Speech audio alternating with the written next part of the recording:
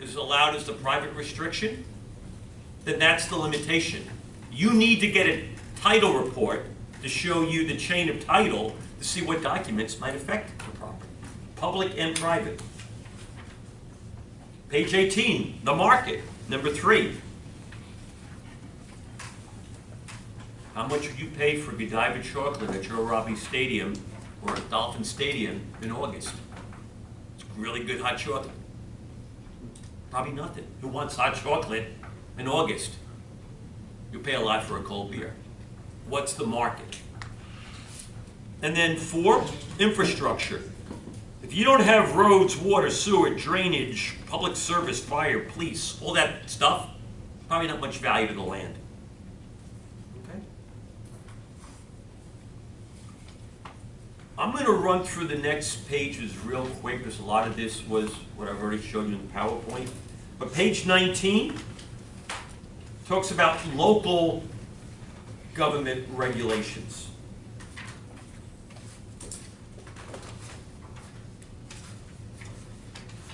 You can skip over to page 28. Those are state permits.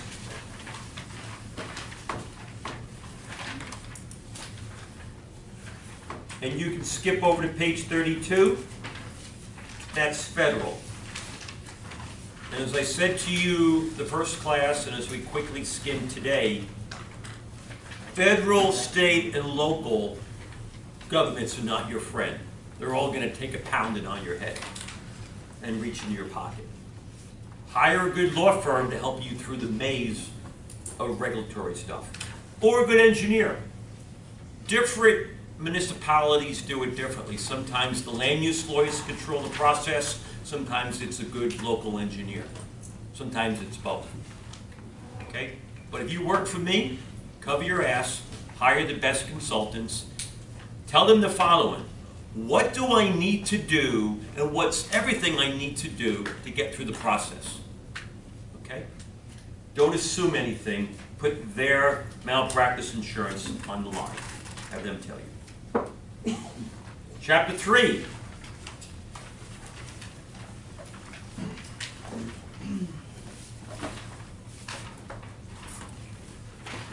I am not going to review Chapter 3, but I'm going to tell you this. Chapter 3 is 2 pages, 10 points. I honestly think you need to read Chapter 3. I think you've got to work Chapter 3 into everything you do for your midterms or for your final and your project. It's kind of like a good little roadmap. So if you're not going to read the book, can you please read Chapter 3? Please? Can you put the iPhone down for 8 minutes and read Chapter 3? Should I get on my knees and beg? It's real short. Okay, Chapter 4. This is a review. Page 40. Number 1, page 40. Judge-made law. That's called a common law. Remember I said stare decisis?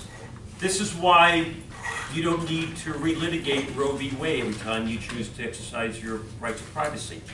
A judge has decided for you, but you need to know what the judges have decided. That's what lawyers do.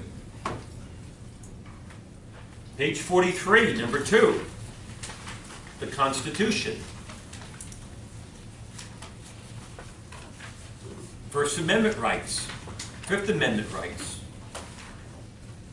Okay. Page 44, I want you to see some very important words in the 3rd paragraph. Page 44, sunshine laws, open meeting laws, freedom of information.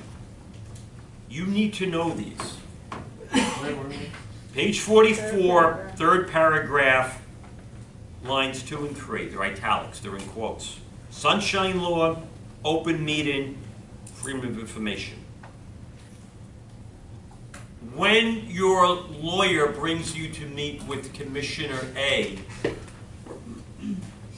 and they ask you, how you doing today, don't say to Commissioner A, I'm doing great, We had a breakfast meeting with Commissioner B, and Commissioner B's on board. Everything's great. I hope you're half as good as Commissioner B was. That's violating this government in the sunshine. Elected officials cannot talk to each other unless it's at a public meeting. You being the conduit of information between what different commissioners have said is a violation of the sunshine law. Don't do that. You can go talk to Commissioner A, you can talk to Commissioner B about your project, and C and D, but don't share the information. And they can't talk to each other about that either. Open meeting laws. Everyone's welcome. That's why there's public meetings. You show me speak at a public meeting. And when I'm done speaking, the public gets to speak for 3 minutes.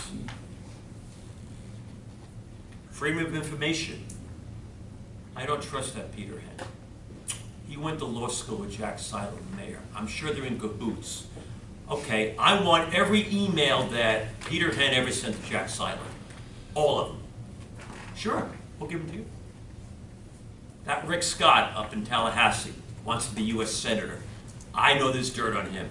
I want every email he's ever sent, ever. Sure, public record. We'll give it to you. Therefore, don't put anything in writing. Now, the good old days, we would do text. We would just text one another. I'd be sitting in the lobbyist telling the mayor what to say and the city manager what to do until they said, no, that's also communication. And we had to stop doing that. So then we go back to the little wink and nods, you know. But the point is, everything you do is public record. That's why you take off your clothes, you meet people in the sauna, so there's no tape recorder. And you talk. And it's an ugly, no. My point is, everything that you put in writing, assume it's going to get to SIGUP. Every email, every text. I don't have Facebook.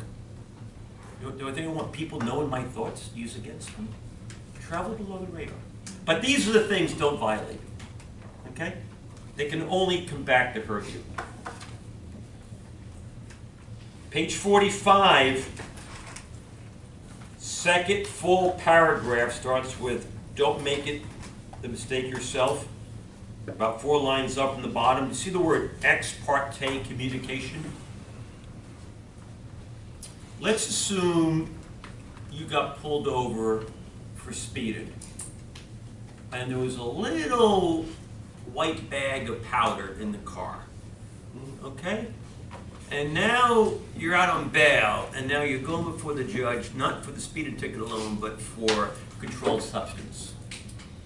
And you get to the courthouse a little early to get a cup of coffee, because this might be your last cup of coffee in a long time. And you see the judge and the prosecutor sitting there having a cup of coffee. Are you going to feel comfortable knowing that the prosecutor is trying to put you in jail is sitting down having a cup of coffee with the judge, and your lawyer's not there? Gee. Ex parte communication. Same thing with the officials. So what happens at the start of the meeting? The elected officials are supposed to make your decision at the public meeting. But we all lobby them all the time. So this is what happens. Before I give my little speech, the mayor will say, does anyone need to make any disclosures? The commissioner says yes. Peter Henn came to my office with his land use lawyer. And I went to the property on my own to look at it. Next commissioner.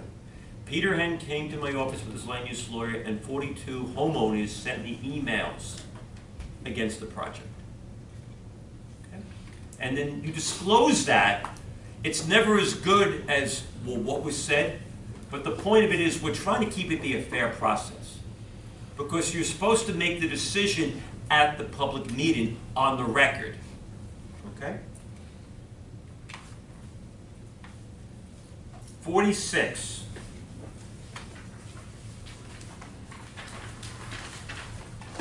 Up at the top, notice how I triple highlighted up at the top. Ethic, light of the day test. I don't know if I told this class or not this, I tell this story a lot. I used to have the corporate American Express, and I used to travel around the United States doing it.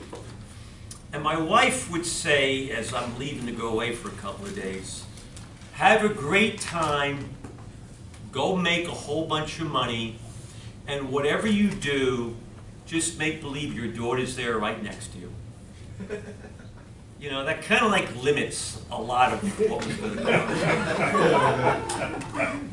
And I used to go to this hotel in Puerto Rico in business that used to be an old convent, and they converted to a boutique hotel. And you walk in this convent, which is now a hotel, and there's this picture of this man called Jesus there, like 20 feet tall, looking down. You know, my point is, make believe your mother's watching you, or your daughter, or whoever you hold in high esteem. When you write that email, have that conversation, pass that bag of cash under the table. Too many elected officials have gone to jail. And they keep on doing this year after year after year after year. Now in Hialeah, it's okay. Because unless you've done federal time, you don't have the right to get reelected. You know? I don't make the rules. It's a badge of honor. You know? You find that funny. I'm just stating it. You know? No! Don't be one of my students and don't let me read about you. It's not worth it. Go to the edge, look over the edge, don't cross that line, because you know what? This is what I've learned. Once you go over the line the first time, what's going to stop you from doing it the second, the third? Don't cross the line. Ethics matters. And if I offended anyone from Hialeah,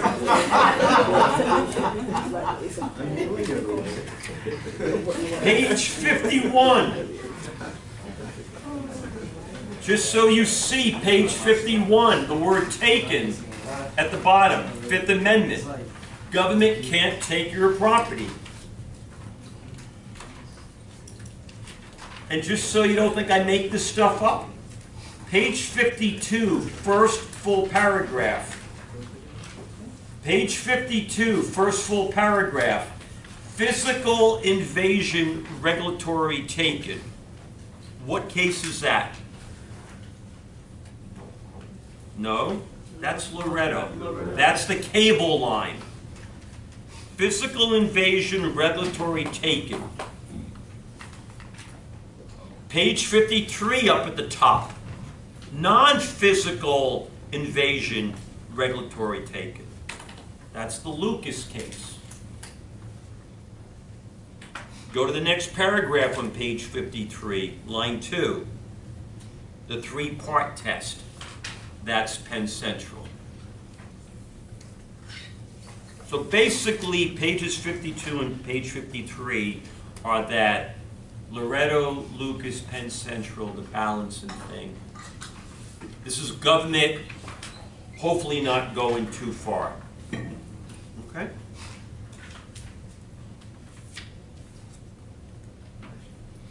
Page 55, first full paragraph. Ready?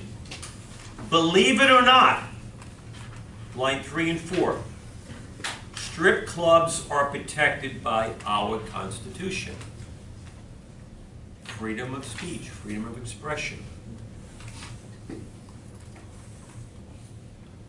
Grandma's upset by that. Sorry, Grandma. They have rights too. But this is a great example. Not that I want to teach about sleaze, but I think it's a good way to show you what government can do. Government cannot say, we're changing the name of our city to Clean City. And in Clean City, we will not have alcohol, medical marijuana dispensaries, or adult entertainment, because we're the clean city. No, First Amendment rights. They have those rights. What you can do is say they can only be in an industrial part of town. They must be 1,000 feet from a school, 1,000 feet from a church, and 1,000 feet from each other. Because that's the police power. It goes back to government can't go too far and say no, but they can regulate. Because I think with straight face, we don't want kids coming out of school and seeing women bouncing around, you know? But Fort Lauderdale, men bounce around, what can I say? You know? What's the lawsuit? What? What if there's a town that the minimum square feet leaves no viable Well, option? there's been towns like that where they pass these rules and you do the analysis and you realize that 99% of the town can't do it. Then you bring a lawsuit and the judge says you're not being fair, you gotta be less restrictive. So let's review. First thing I told you to circle was the judge-made stuff. The second thing was the constitutional. On page 56, number 3, statutory. This is the elected officials, either at the state level, the federal level in Congress, or most likely your local government passing rules. Statutory. Look at the first line, the first really paragraph, that really short one. In the zoning game, the statutes rule. Most zoning power comes at the statute level. Go down 2 more paragraphs. Line 2. See the word police power? We've spoken about that. Government has the right to protect us. And just so your book has it highlighted, where it says police power, go to the end of that little paragraph. The public's health, safety, general welfare.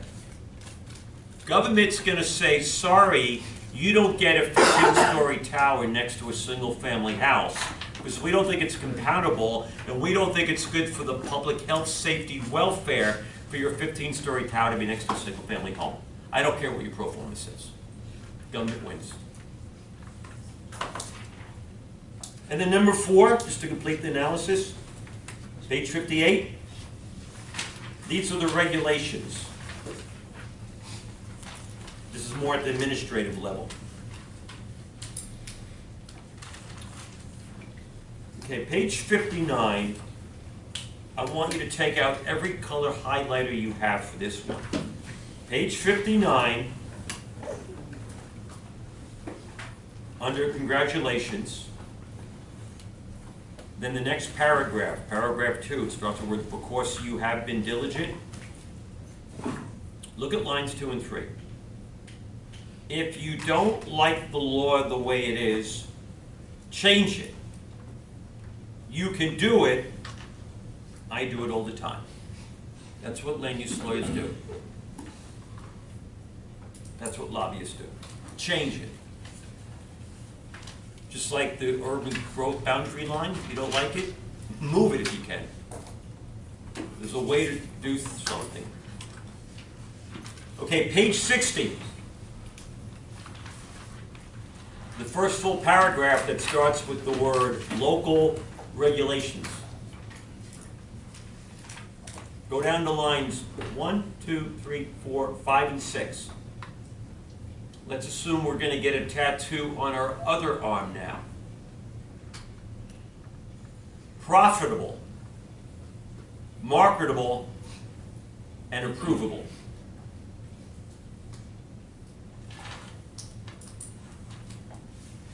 If you look at what I've been saying all along, you've got to have your market study, your pro forma, and your land use analysis line up. But look what this person says. He's a land use lawyer and planner. This is what he says. The developer, being you, take care of the first 2. The pro forma and the market study. We'll take care of the last. Ready? A really good concept sells itself, and smart communities will amend their plans and regulations to fit the project. Okay?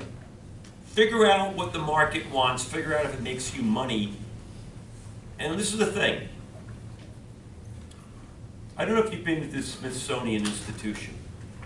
I was there, and I saw the lunar module from 1969 that went up to the moon with the astronauts. We landed on the moon.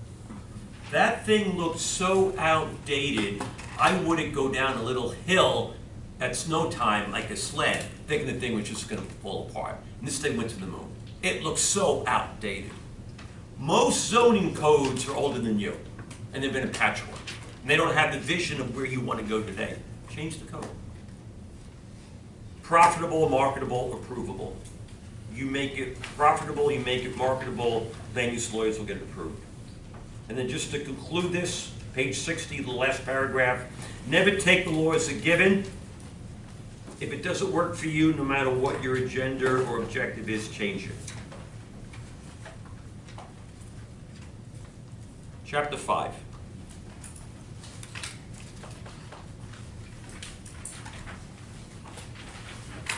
Line 6 in the first paragraph on chapter 5.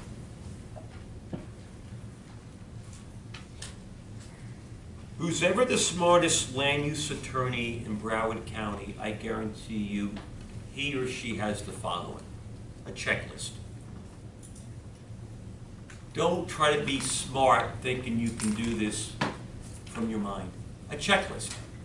What are the 10, 20, 30, 50 things on your checklist you got to do for your due diligence?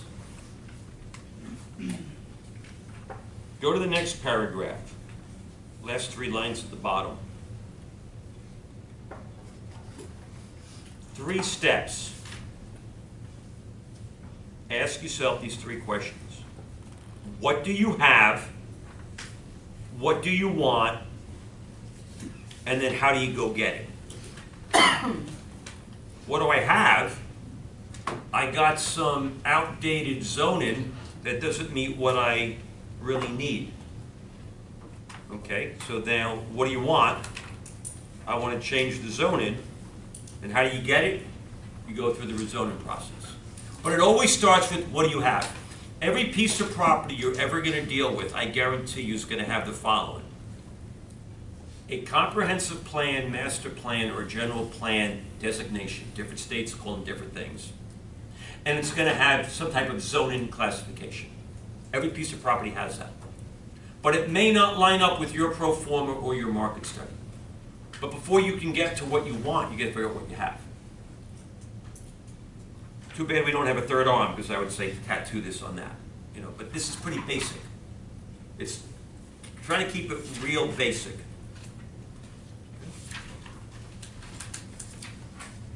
Page 67, last paragraph.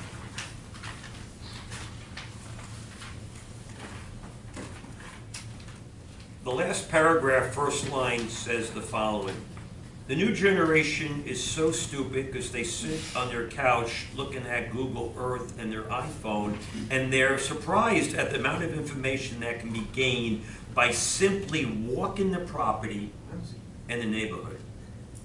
Get off your iPhone, get off Google Earth. That's great for the first thing. Walk the property. There's no substitution for walking the property. Seeing the neighbors, understanding compatibility. You can't sit there, even though I'm sitting in my office the other day looking at this building in New Orleans with Google Earth. That's great. I got to get on a plane, and I got to get there, and I got to have that aha moment. Okay? Walk the property. Walk the neighborhood.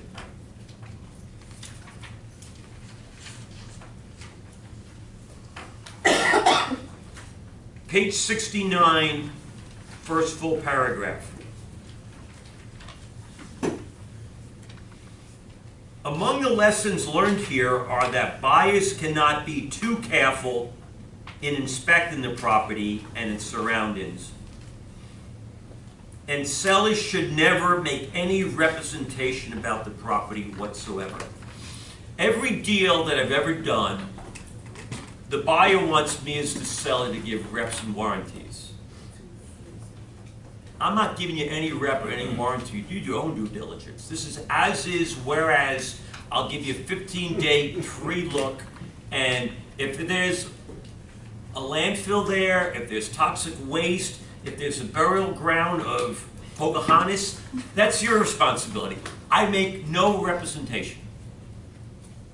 I'm the seller. I want the wire transfer. I don't take cashier's checks. I take wire transfers. That's what I want. Call me when the wire's here. The buyer wants me to represent everything, which I'm not. Therefore, the buyer's got to do due diligence. You're not buying a can of soup from the shelf. You're not buying a stock of Google. What's a stock of Google worth? We know what it's worth. If you don't want it today, you can sell it tomorrow. You probably get your monies back. Once you buy dirt, there may not be another buyer for it for a long time.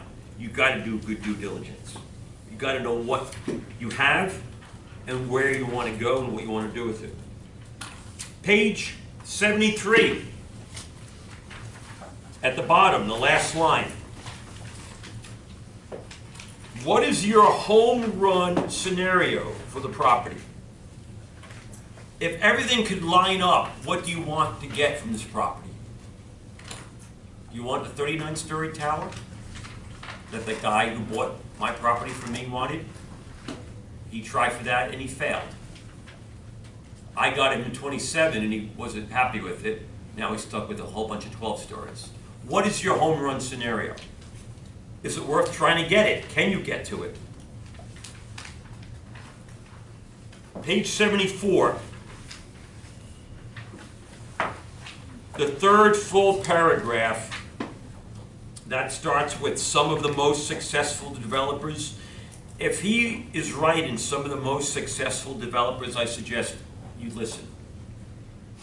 Some of the most successful developers who I've worked with have a way of shifting elements of risk back to the property owner. Yeah, I'll give you a boatload of money to buy your property once I get my site plan approved. I've eliminated a lot of risk at that point. I don't want to buy green bananas. I don't know about you. I might be dead tomorrow. I'm not going to buy green bananas because in 4 days, they've already buried me and now the bananas are ripe. When you're buying land, you don't want to buy dirt just for the sake of having it. If you want to buy the dirt because you want to put a Mercedes-Benz dealership there, you think you got a good deal, and then you find out, gee, I can't build a Mercedes-Benz dealership? I'm going to be very upset if you say to me, well, the good news is, there is no good news. I got dirt that I now own that I can't use for what I want. Therefore, you go to the seller and you say, we'll give you a premium, a 10%, 15% premium, if you wait for your money until after I get my site plan approved. But not after I get my site plan approved, 31 days after I get my site plan approved, because I don't want the litigation risk. At that point, the government has given me my approvals, the neighbors have put up a shut up and they haven't sued me, I'll give you a premium. Because it's not green bananas, it's yellow bananas. How many days do they have after to sue after you get approval? Assume 30. Sometimes it could be 20. Check it. I always say 31 days. It's not more than 30. It's not, yeah, no. Not for government So approvals. they can't block you after 31 days. There's no way for them to come back. It's much harder at that point because there's a very, we live by rules of procedures and they got to bring something in a timely manner. Okay? Page 75, the last paragraph, line 1, 2, 3, 4, 5, 6. In quotes, technical term, going hard. If you work for me and it's my capital, when I can't get my deposit back because time has gone by and I'm in the deal and I'm going to lose it if I don't close, that's called going hard. Don't put me in a situation where my money's at risk if I can't get yellow bananas. Your job is to make sure you never have your capital that you can't get your deposit back. If I'm the seller, I'll give you a 15-day free look. On day 16, that $1 million deposit you're never going to see again. We'll apply it to the purchase price, but you're never going to see it again. I want you to see this on page 76. Last paragraph. 76, last paragraph. You see the word zoning regulations in line 2? Then count down line 1, 2, 3, 4, 5. Zoning regulations, they have become a crazy quilt stitched together with hundreds of amendments over the years.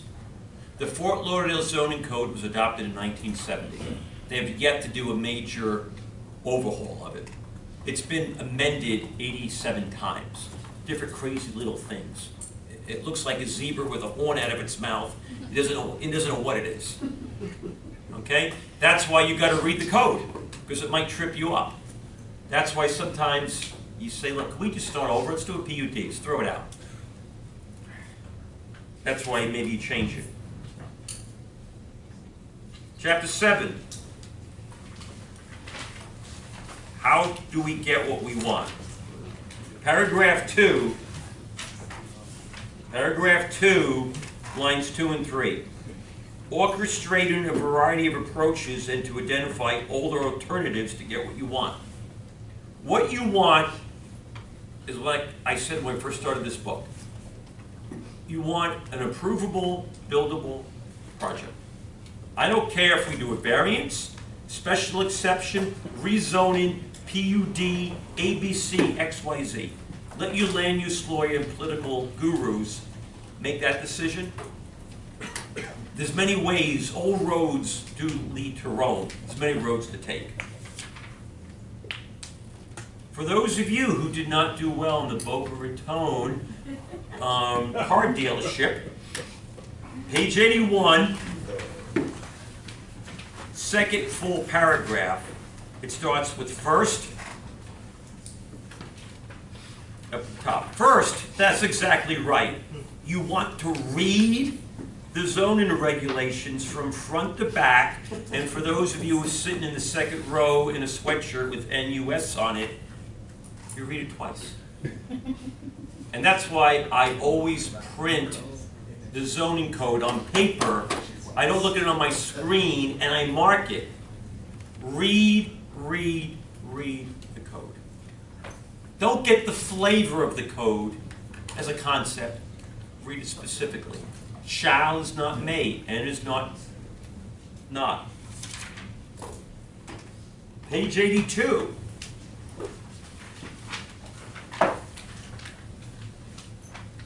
Paragraph 3 on 82 starts with perhaps.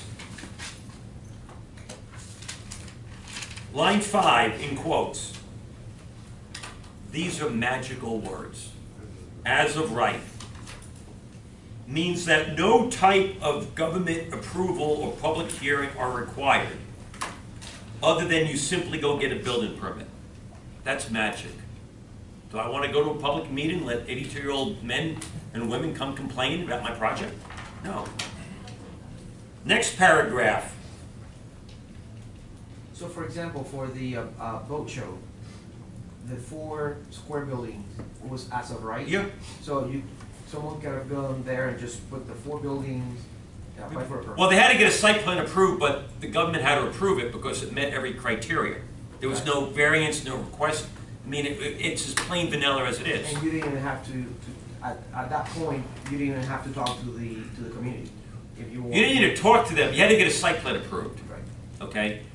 Even though it was allowed, well, Fort Lauderdale, nothing's allowed as of right because they got this thing called neighborhood compatibility, which is like a catch-all. The concept was there was really no discretion left. If you can get something as of right and you can get a good double today, as opposed to wait for a possible grand slam 2 years from now, take the double, take the money, go on to the next deal. But the next paragraph, line 2, you see the word conditional use. Okay? That's when it's not as of right. That's when you have to, and I use the analogy, an apartment building could be as of right, but the same structure as a hotel is a conditional use and special exception. Page 83, first full paragraph starts with, what else could you do?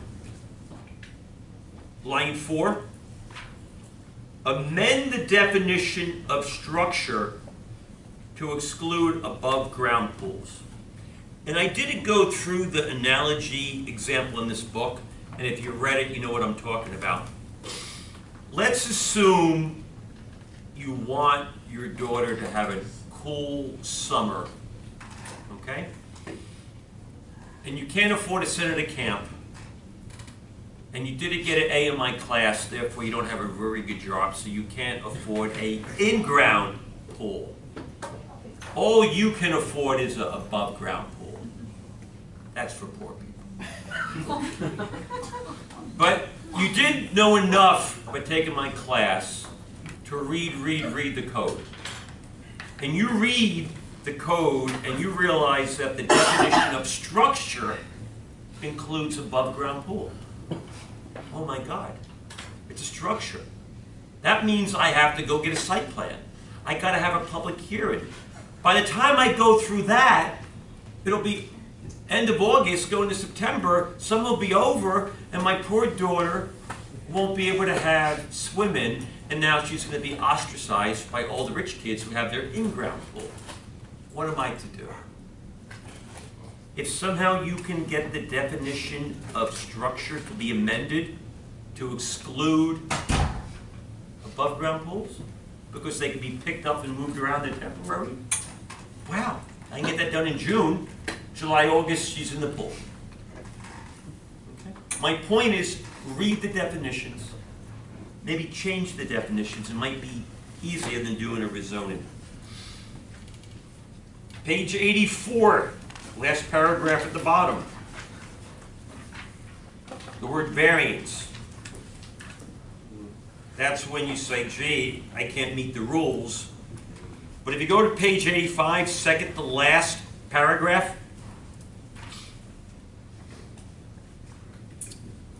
a variance is usually hard because you don't meet the practical difficulty or unnecessary hardship. But just so you see on page 86, first full paragraph, line 1, 2, 3, 4, 90% of variances are probably illegal. To get a variance, that means you're not going to follow the code as written. Page 86, first full paragraph, line 4, 90% of variances are probably illegal. Page 86, first full paragraph, line 4, 90% of variances are probably illegal because they don't technically meet the standards. Let's go to page 88, something more important. It's just a 10-lot subdivision. That's all I want to do. See that first little paragraph under that? Line 2 in that first little paragraph, a common scenario. Go to the next paragraph, line 2. The common scenario. The political climate is changing. What do you mean Bruce Roberts, the pro-developer vice mayor of Fort Lauderdale, is not our new mayor? What do you mean Dean Trentalis, who's anti-growth, got in? What happened? What happened to other non-growth people got in? Where are my 3 votes? You mean I might be out of business for the next 3, 6, 9 years? The reason I say 3, 6, 9 years is there's re-elections every 3 years, but there's term limits. So the former pro-growth Jack Seiler and his company had 9 years of helping us developers. That's the 7 fat years they talk about in the Bible. Then you have the 7 lean years coming up, maybe, who knows? When maybe other people say, hey, stop, we don't want uncontrolled growth. Political climate changes. You can't get the mustard off the Big Mac when you don't want the mustard. It's there, the politics. You got to understand it's a very political thing. Start writing a lot of checks. Now it's illegal for me as your boss to reimburse you for a $250 campaign contribution. Most cities require human beings, not corporations, to give checks. So you write your own check and I can't reimburse you. But when holiday time comes around, I can give you a bonus. There just can't be a quid pro quo. Page 97.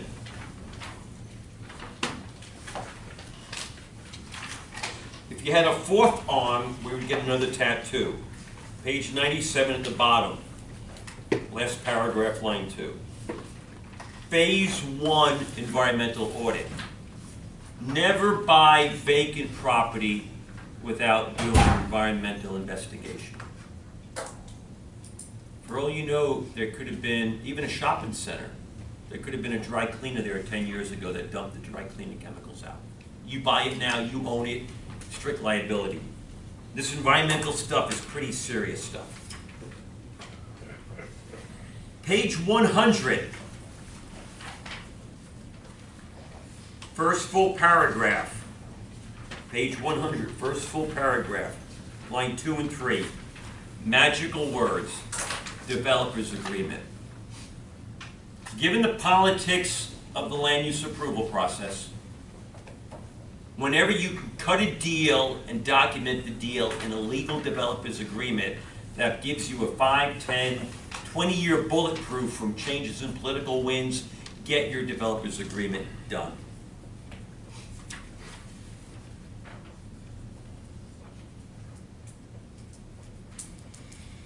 Page 103, line 3 in the first paragraph. It's all about relationships. If they don't trust you, you're toast. You gotta have relationships. And that's why when you go to different cities, if you work for Wawa, you're trying to do those 500 stores with the $3 billion we just raised, you're not gonna have time to develop new relationships in every city. Hire the top land use lawyer, the top site planner, the top engineer, the political fixer, and let them help it. It's all relationship driven. How do relationships start? 103 at the bottom, first sentence, communication. We can actually talk to people.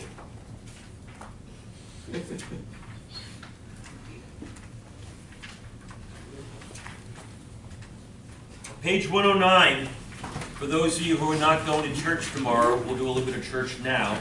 Ready? 109, honesty is the best policy. Don't lie.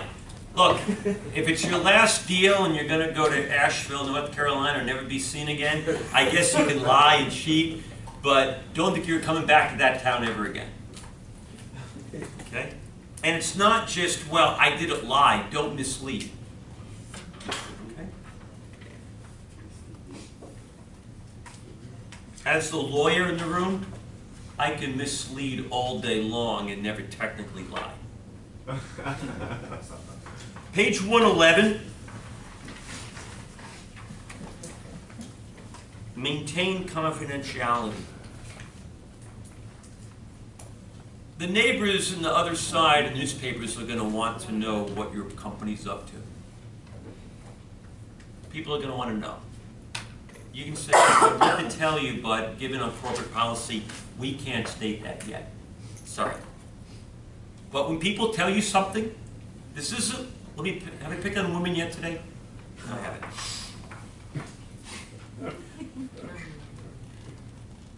Women love to gossip. Did you see so-and-so with so-and-so yesterday, seeing so-and-so? Oh my God, if only her husband found out that he was having lunch. No, you gotta keep people's secrets. Okay, you gotta really do this. It's so fragile of a thing. You wanna get your 3 votes. And if a certain neighbor says something to you, or a certain community leader says something to you, learn to keep your mouth shut. Because if you somehow spill the beans or say something, you don't know what political juice they have to turn it around on you. This is not the gossip hut. God gave you 2 ears, 1 mouth for a reason. Listen twice as much. Don't offer information. I yell at my clients at a closing table. Keep your mouth shut. We're there at the closing table to exchange a deed for a wire transfer. Don't start a discussion. It can only hurt you. Okay, this is your job. Get to 3 votes. Okay? Learn relationships, learn confidentiality, learn to make people feel that you're trustworthy.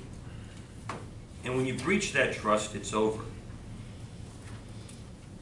Reach out for support, Chapter 9.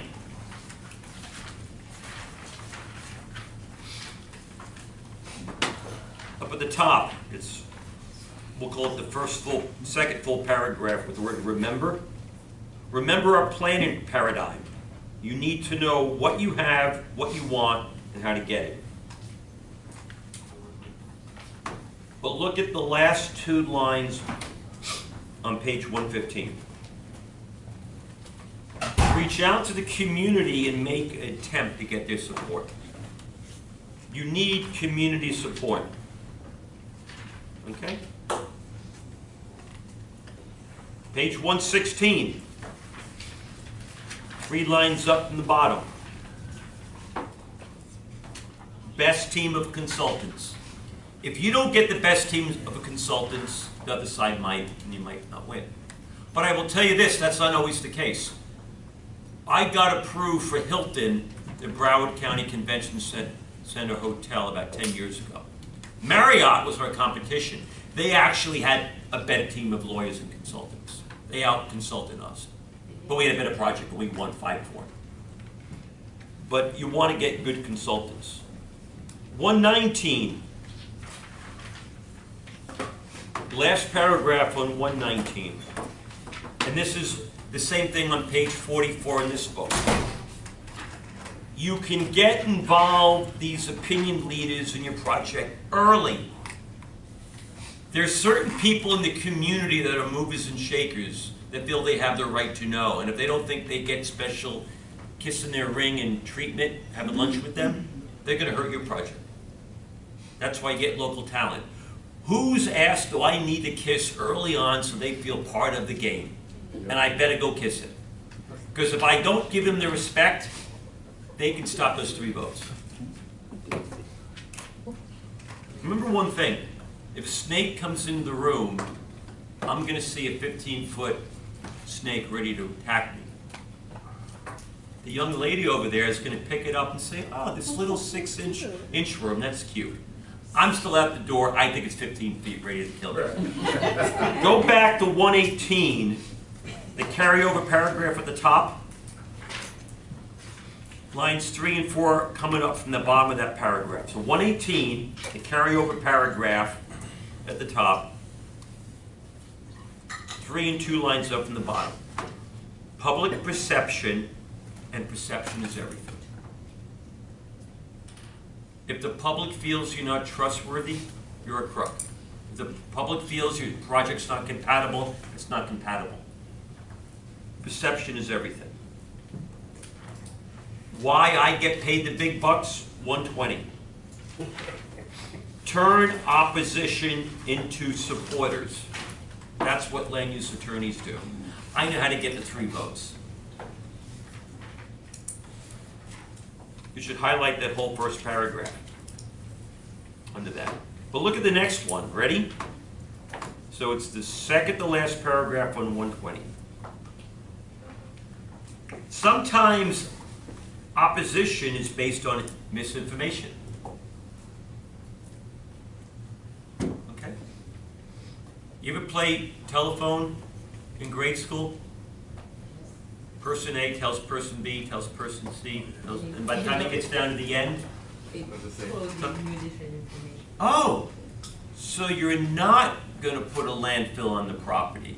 That was wrong. Yeah, that's wrong. We're not putting a landfill in downtown Fort Lauderdale. Oh, I didn't know that. I heard you were. Okay. Oh, you're not going to have a runaway homeless shelter for, runaway people? No. We're going to make a campaign, we're going to make a community contribution of $100,000 to help the community runaway shelter that's already there 6 miles away so they could do God's work. We're not putting one here. We're just writing a check. Oh, I didn't know that. I support you. Yeah. People hear what they want to hear.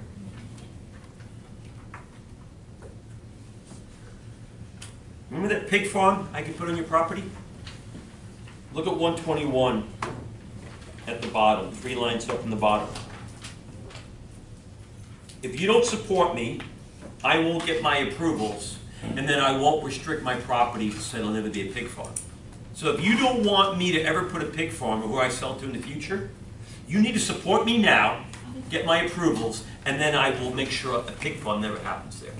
It's cut a deal. Now, I can write $1 million check to my neighbors all day long to buy their votes. I do it all day long. I can't give $1 to an elected official.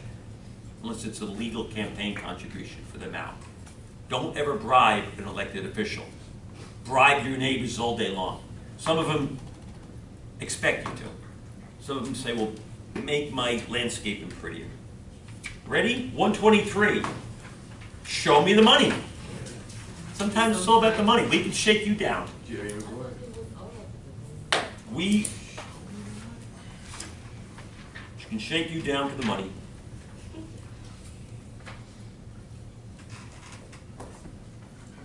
Then you go to page 124 at the top, lines 2 and 3. This is entirely legal, ethical, proper, and sometimes good business. If I'm going to an inner city, and most inner cities have 3 Baptist churches, we don't talk to each other, and I have to write a $100,000 check to each Baptist church, so each of them feel like they have their community involved, and then I have to go over to the Latin Builders Group, and I have to say that they're going to do my concrete work, and I have to then go to the Blind Indians from Alabama group, whatever other group there is, and I'm writing checks all day long. Whatever you have to do to get the community involved, to support you, to get your 3 votes, you do. That's not unethical. Don't ever give a campaign contribution beyond the limits. Don't ever give a bag beyond the limits. And don't do what the mayor of Boca Raton recently did. The biggest developer hired the mayor of Boca Raton's cleaning company to clean his many, many buildings. Sure, I'll give you $500 per cleaning. The market might have been something less than that. Okay? The developers said, hey, I hired a company. I did nothing wrong. The fact that the mayor was not claiming that money. But then if you dig it back, they were playing games. Don't play games. You can write checks all day long to the community. Call it community benefits, call it the payoff, whatever you want, that's left. Don't pay off elected officials. My dad got impeached for that reason, same reason. But he had a car dealership in Smyrna, Tennessee, Chevrolet, and there's only one. So all the police cars were Chevrolet, and they had to get repair, oil change, or anything. So they would go to the dealership and, you know, normally change the oil. So after 40 years of him being the mayor, they came and they said that is, you know, internal money. Yeah. So is it legal to hire the business or to that much money? Like what was the issue with that? I'm sorry. Well, one, for her, she wasn't claiming the money on her taxes. So that's called federal tax evasion. Two, I think it smells.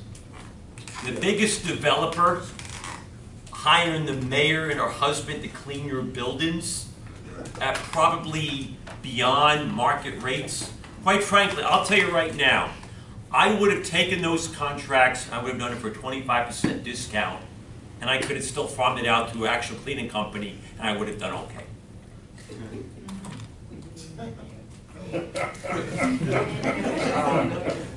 Let me ask you a question. So, what happens if you're in a situation where, in a city that you're working, where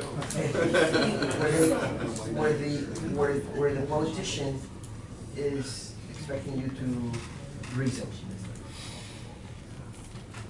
Look, let me say this in the politest way that I can. I have a cute butt, and I'm not going to go to jail.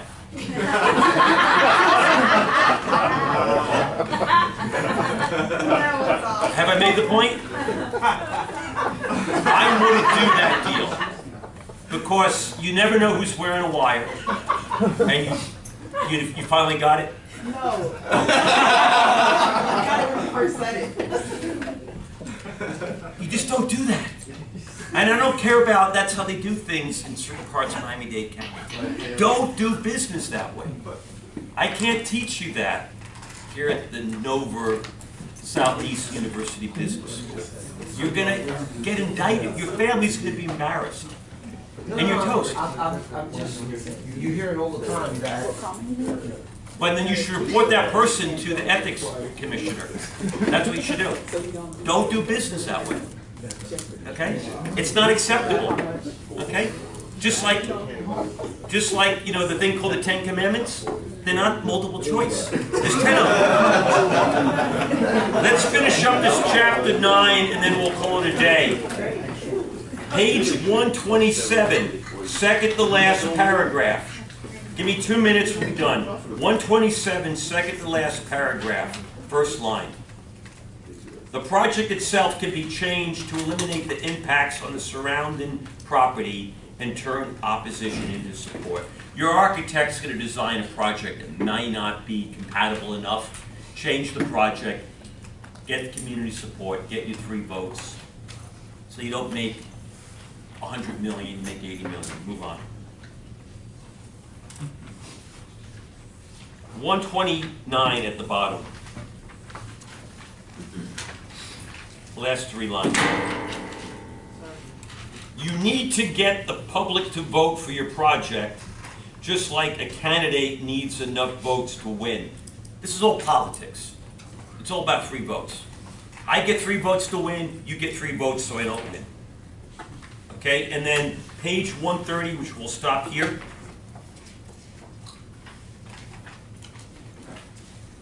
Second to last line. Triple underline the word political. This class, I think, is called Land Use Regulations. It should probably be called Land Use Regulations and Political Aspects of Real Estate Development. Okay, for next week, I am going to finish this book. Okay? I am going to ask you to read only 1 case. This is the Koons case. You can do a Google search. Koons, K-O-O-N-T-Z, it's on the syllabus, for St. John's River Management. It'll come right up. There's a dozen PDFs on Google, come right up. Print it, download it. I want you to at least touch 1 legal case while we're here. We'll finish this book. It's on the syllabus, but it's the only case you need to read. Now, just so you know, if you print the case out, there's like a 4-page cliff notes before the real case that was not written by the Supreme Court. This is an editor's overview. You can read that if you want, but it's a consolidation of everything else. Or you can go right to the case itself. It'll say the opinion. But go ahead, find an hour if you can, read the case. You'll have that aha moment of this coming together. And the real takeaway is this. Why I want you to read this case. This gives you in the back of your mind, hey government, you've gone too far. I don't think you have a rational basis or nexus. I think you've gone beyond proportionality, and I'm not going to give up that land or pay those checks just to develop. Okay? Enjoy your Memorial Day weekend. Hopefully we have some clean, dry air. If anyone wasn't here last week and I gave you the handout, I'll spend 2 minutes right now going through those real quick with you.